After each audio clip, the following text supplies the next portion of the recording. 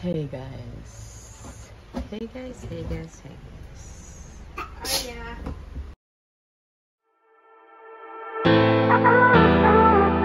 Welcome back to my channel. If you're new here, hi, my name is Ming and I am crazy about plants. So welcome to the next episode of me killing my plants, you guys. So this is an unknown Hoya because I lost the tag. This is your reminder not to lose the tag.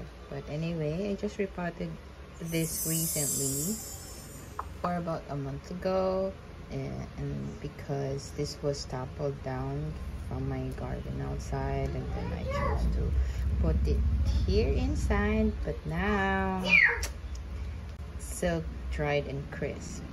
And then I actually tried to water this often, and I think that's what makes it dead right now, because if your root is already dried up down there and then you try to water it in hopes of making the plant perked up a little bit, that's a wrong move, you guys, because it'll cause root rot. Because if that root is already dried up there and you introduce water, there is no way that that root will absorb water because it's practically dead because it's dried up. So tendency is the water will just sit there and then it'll make that plant, that roots, to mush, and that is what I suspect happening here. So this is Blue, don't judge me. He is in his hospital tank. Yeah, this is not his tank, so please don't come after me. Yeah, I digress. So that is what happened to this plant, and how do I feel about it? I mean, how do we feel about it, losing this one?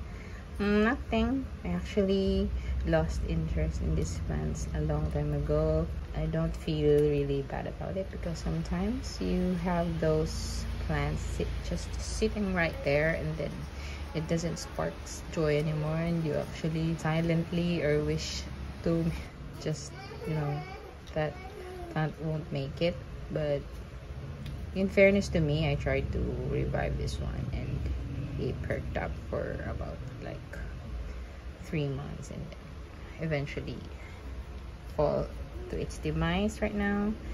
So yeah, that is all about this wretched, crisp, dry looking plant, and I hope to see you again on my next one. Bye.